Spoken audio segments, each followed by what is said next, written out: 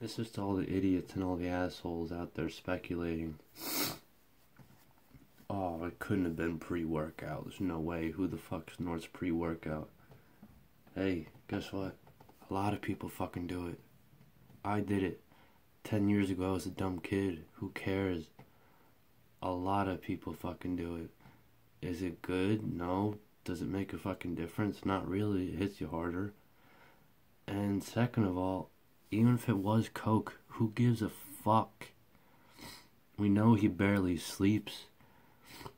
How fucking busy he is, all the traveling he does. If it was Adderall, who gives a fuck? It's his life.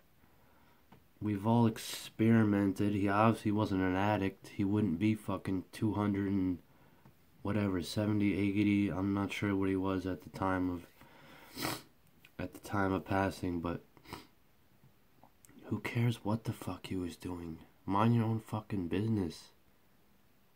Mourn somebody's death for once instead of talking shit about it. Have some fucking respect. Like, Jesus Christ. We've all experimented a little bit. Let it go. Who cares what the fuck that powder was?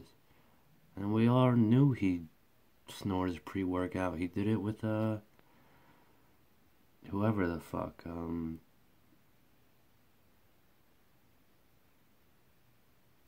it's the last fucking company. I'm blanking out here.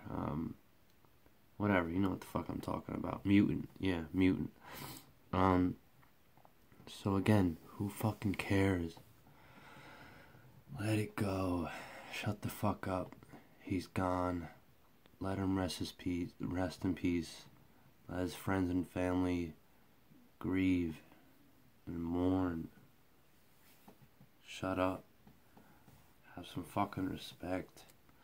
Mind your own business. God damn.